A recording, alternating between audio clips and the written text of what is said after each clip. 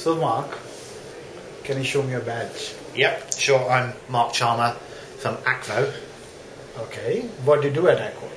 I'm one of the co-founders, so I helped put together the organisation early on, and I'm the director of communications.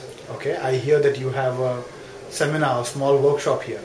Well, yeah, tomorrow evening.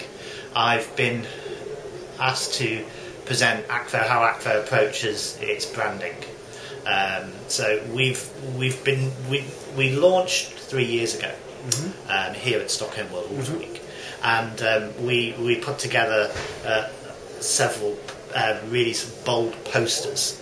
And one of the problems when you work in the water and sanitation sector, as it's called, is that all of the content is really boring. It's like you look around, just look around now, everything is blue.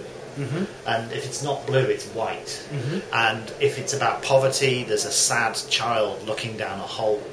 And just the whole thing, the whole imagery has over many years, and I think a lot of it's to do with charities who base their fundraising on making people feel really bad about other people's conditions.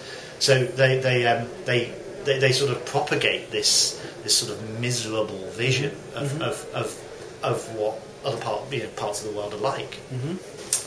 So we really wanted to challenge that. So yeah, we developed these posters. This crazy artist, wonderful guy, Vincent Vyers in the Netherlands, who Jeroen, our chairman, had found just at some event and put him onto me.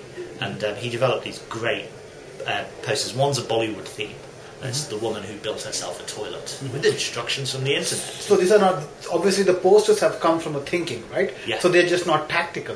Well, it's funny, the posters, and this is one of the things I'll be talking about, the posters actually have influenced our whole sense of who we are. Okay. I think, what sometimes you find extraordinary people that can take what you're trying to do and visualize it in an image, and really that's what Vincent was able to do. And there's so many themes in those posters about sort of they're very optimistic, they're very much based on the idea of local heroes that can take control and provide build rope pumps in the community that they're in. So you're telling me that a small poster has actually brought a huge change in Akvo internally? Well, there wasn't anything to change at that point, because it was about us, how we evolved and how we developed our understanding of what we do and who the ultimate customer is. It's very easy to get confused about who is your customer in international development work, especially when you build software for international development work.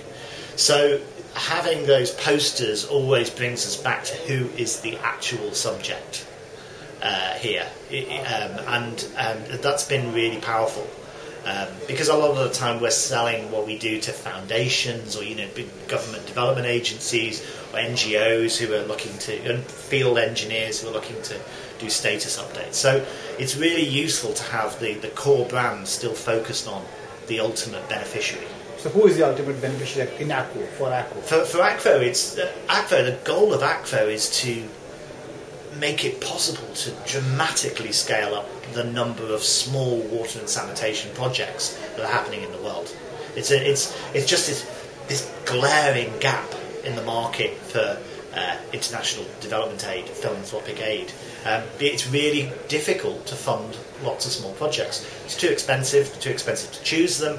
The reporting is really cumbersome at the moment, and you can't do it based on things like Microsoft Office, because everybody spends all their time creating documents instead of digging wells or building latrines.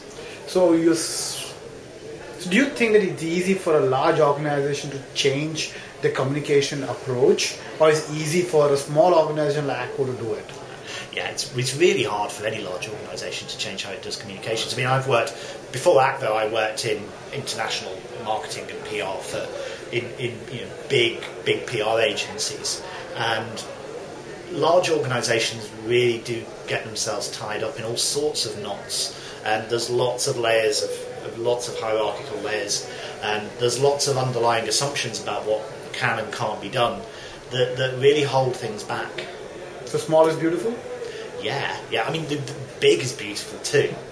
And in many ways, I think, running communications in a big organisation is really hard, and in many ways those big organisations serve a purpose, but I'm not convinced that a big part of that should be I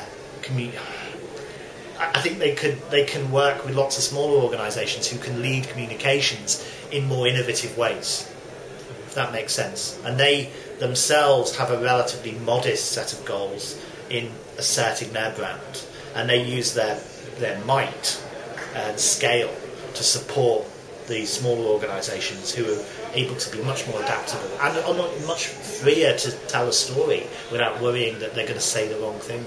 Thank you, Mark. Pleasure.